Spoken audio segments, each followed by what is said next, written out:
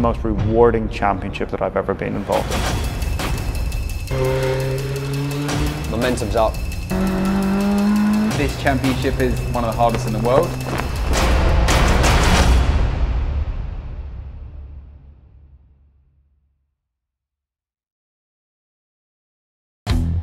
Great for Thruxton to have a crowd back, adding to the atmosphere, and it's felt like a proper touring car event for sure this weekend.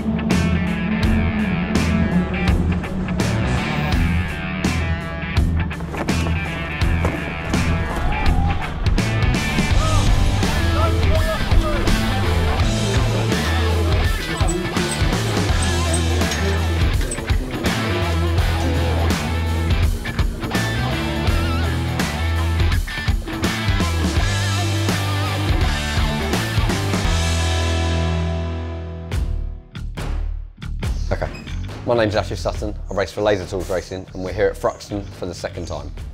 Obviously, Knockhill was an interesting weekend. For me, obviously suffering a little bit of food poisoning on the Saturday really sort of threw me back a little bit.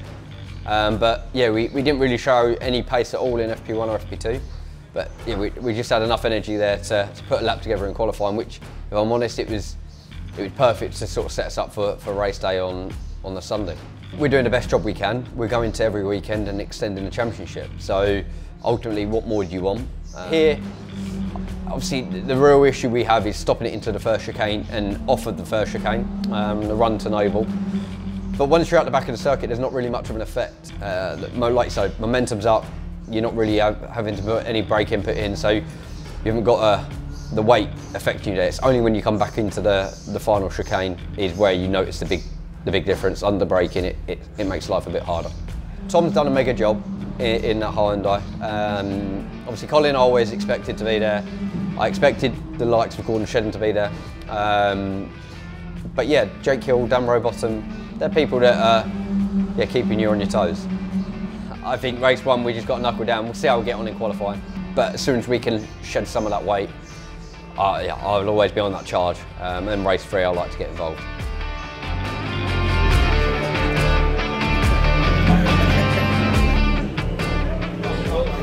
I've had a mad month. So everyone knows there's 5 weekends in August this year. And I've been racing every single one of them, jointly between the British Touring Cars and the Pure ETCR Championship. And I just got back from Hungary last weekend, ready for Thruxton now. And this is the last one of what I call the Mad 5. So it has been mental for me personally. The first round at the beginning of the year, I said it to you guys at the beginning, it was a lot to do, a lot to take on. With a new rear-wheel drive, and it was damp and it was cold and it was the hard tyre we'd never even tested before, and now we're coming here and it's warm. It's the end of August, it's warm, it's cloudy, it's still like 20 degrees, and I'm happy that we're coming back to the same circuit twice, because it definitely helps with your experience, especially when learning with the new car, new team. It's great this weekend as well that I've got Kevin Berry here, who was my engineer I had at the beginning of the year, you may remember, at Alton Park. Super experienced, and he was actually Colin Turkington's engineer when he was at Westside Racing, so I think that's really going to help us this weekend. Coming into the 6th round, I am happy, to be honest.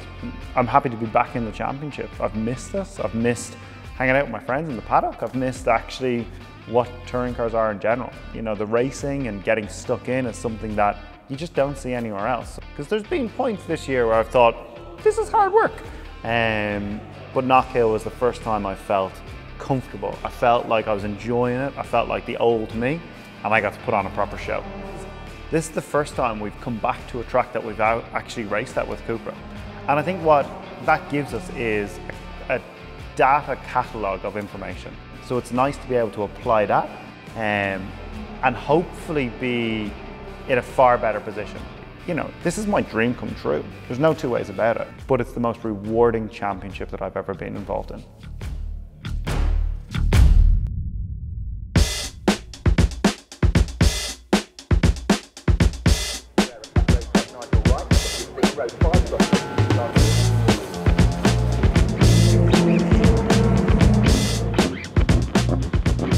Yeah, quali was looking really promising at the very beginning, sort of the first 3 quarters.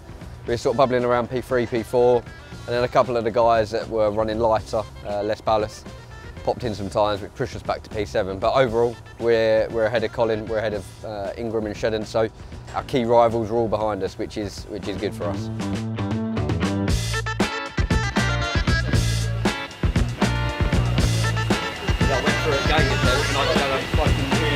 Slide, then into understeer. It's just 2 on the limit. Yeah.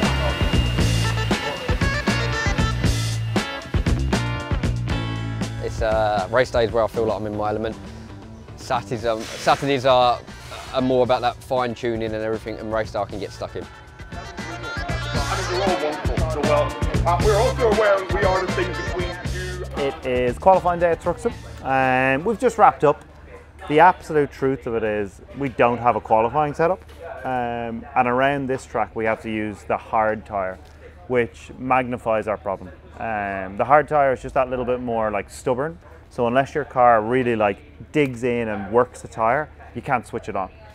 Like, I always feel bad for the guys, like they've worked tirelessly to prep the car and get everything ready, and like you get out and I'm disappointed, so I can barely bring myself to say thank you, where like they're as equally as disappointed as me. So you kind of just are in this awkward like, this is so damn hard, but our day will come. Like, as bad as it sounds, I have confidence in myself, I have confidence that we'll find some time.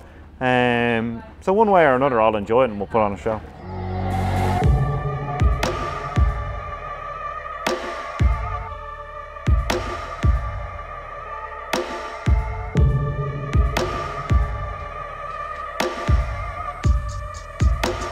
Last cars.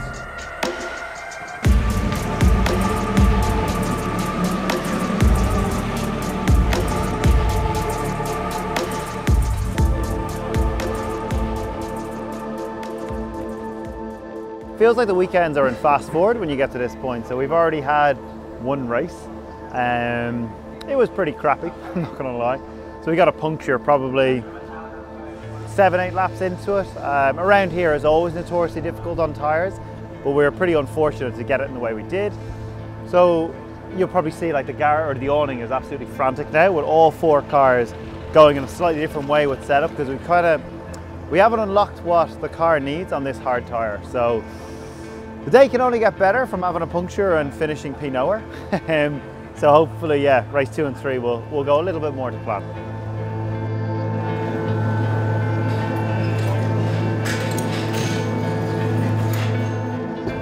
As you can see, the car's ready. We've made a couple of little changes. Wasn't quite perfect in race 1, so yeah, the plan is we've shedded some weight. The guys around us have got more ballast. We're kind of entering the unknown with that one. I still think Ash for the top step is a real possibility, because we saw how well that car went with the full weight. Now it's much, much lighter. The wind could be on. A possible problem here, because Aaron Taylor-Smith should be 27th on the grid and he's not yet made it, and that looks like a car in limp home mode, doesn't it? So race 2 of the day is round 17 of the Quick Fit British Touring Car Championship from Thruxton. As the lights go out, it is go, and Ash Sutton is on a mission. This is for 2nd place. Job done, gets the line for Allard, through he goes, starting lap 4. That gives him the race lead. Yeah, it was always going to be an overlap, wasn't it? Ash Sutton, checker flag at the ready. Ash Sutton wins race 2 at Thruxton. Ready for round 18 of the Quick Fit British Touring Car Championship. Who will make the best start when the lights go out? We'll find out now, because it's blast off, and good getaway by Morgan. Drama in the background, there's a Honda off at high speed, and possibly through comes Smiley, all of whom will take points off Ash Sutton for the championship. That's good news for England, and it will deliver a win. Adam Morgan comes across the line for a 2nd victory of the season. Well done to Adam Morgan, everybody, winner of round 18. I'm Richard Owen, I'm Aaron Smith's race engineer in the Touring Car Series. Yeah, we've got off to a bad start. We had a tyre delaminate in race 1, great strip of rubber came away from the tyre, possibly as a result of pinching it on a curb here, hard to say. And then now we've just suffered a drive shaft failure on the front left side as we came up to the start after the green flag lap. Are things clattering? Sounds like he's broken the drive shaft. Aaron, I'm going to push it back and then push it back to the awning.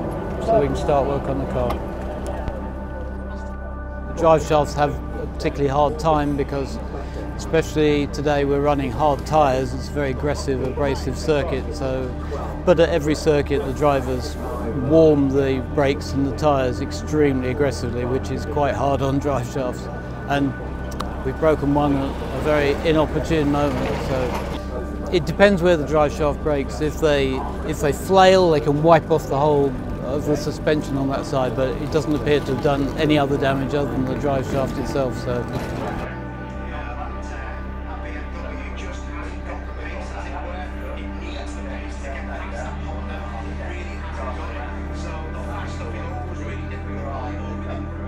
Yeah, race 2 was mega. At the start of the day, we sit there, we make our plan, and we fulfilled it again. It was good. We started P5, got a mega first lap, we were into P3, and then it was just a case of picking off Tom Oliphant and Josh Cook, and we reclaimed the win. Which that win is what gives us the leg up every weekend.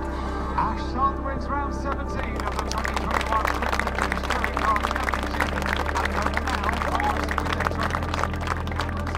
It's a tough old cookie race for it. It's obviously you do the reverse grid. We pulled 8 out of the hole, so we start P8, but you're sat there with 75 kilos on, and everyone behind you is ballast free. So it's a tough task, especially around here. People can get underneath you. They can do things that you can't. Safety car, safety car. Safety car, safety car, race until you see the board. Safety car in this lap. All right, good weekend. It's hard. You accept one, and you go, okay, look, race an incident or whatever went on. It's as long as everyone's okay, that's the key thing. You start racking in your second safety car, and especially the third. It's like, hang on, boys, what the f are we doing here? It's an absolute. Well, if I'm honest, it's a bit of a show. We're meant to be setting the standards of British touring cars, but as a whole, over the past day, we've had some real good races. It's just a shame race 3 ended the way it did. It's like I said, that is the key to making our weekend successful. A strong race 1, a mega race 2, and then damage limitation race 3, and we've achieved that. Could have just been a little bit better in race 3.